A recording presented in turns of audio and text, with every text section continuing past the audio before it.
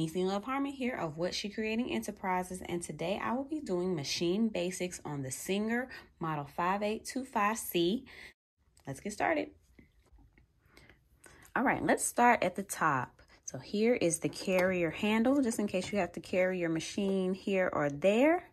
And then we have this place where you place the spool. So this is the horizontal spool, and then we put our thread on there, and then this is the spool holder. All right, this is where the bobbin is placed on the bobbin winder. We place our bobbin here, and then we'll click it if it's time to wind it. This is one of the thread guides from the side, and if you're trying to thread your machine, then you'll take it and you put the thread through there. So that's a thread guide. This is also a thread guide here. So when you're trying to thread your machine, you put it there. If you are looking to thread your bobbin, this is the bobbin tension dial. So you put this around here, and then you'll thread the bobbin as such. So if I turn the machine this way, okay, this is the manual hand wheel. It makes the needle go up and down, okay? And then you have this indention part that you can push in. That's called the bobbin indention. So if you're trying to wind the bobbin, then you push it in, and then you'll push it out for normal sewing. This is the stitch width guide. So you can have your stitch straight, or you can have it very wide just by turning this knob here. This is needle position, so you can have your needle on the left side, in the middle, or the right side. And then you have your pattern selection here, so you can do buttonholes or straight stitches. And then you have your zigzag, looks like your blind hem stitch, zigzag, and then other stitches by just pushing this lever here or there. This is the thread take-up lever, so when you are threading your machine, then you use that. All right, so here's the thread take-up lever in action, just like that. Here's the tension dial, so you'll use that and keep it between, well, the manufacturer says 2 through 5, so I usually keep it on 4. This has a couple of selections here. This is the stitch length dial, so on normal stitches, I usually keep it at 3.5. This is the reverse button. Okay, so you push it in, and it makes the stitch go backwards. And then you have your buttonhole guides here.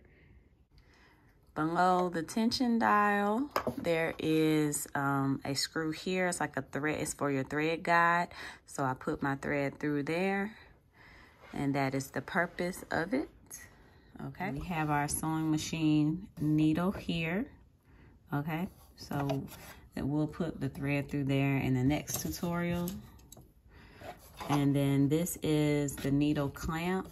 Okay. We will use this to remove the needle or insert the needle. This is called the presser foot. So we use this to, this is actually the basic presser foot. So you use that to sew your items and hold your fabric in place. This is the thumb clamp, and you use this to remove the presser foot. So you have to kind of take it out and maneuver it.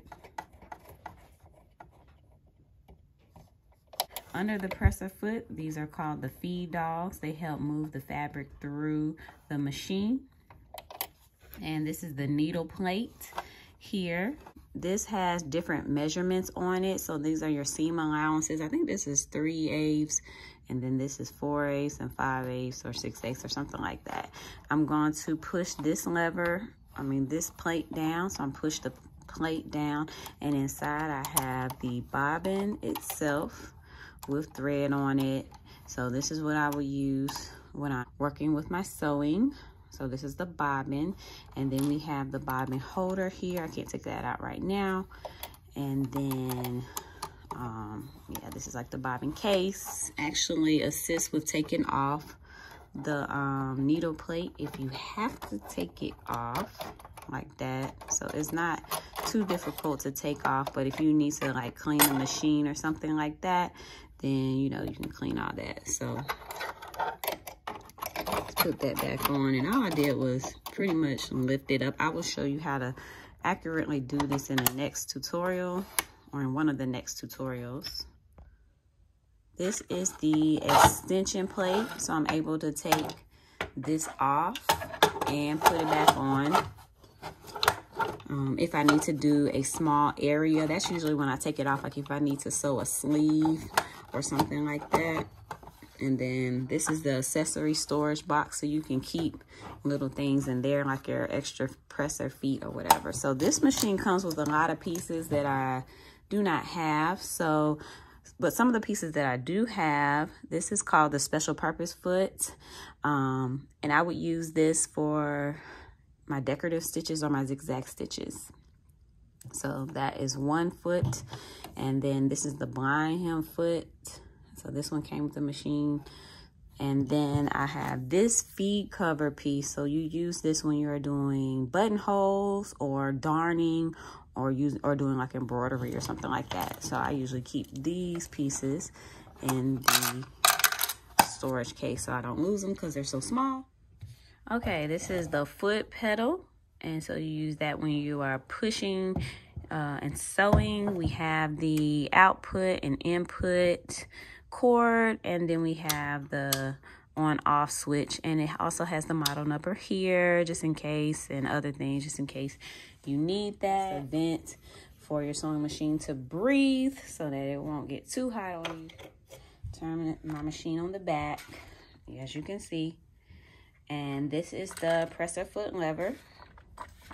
So this is a very important piece because it pushes the presser foot down, and you need that down when you're sewing, and then press it up when you are not sewing.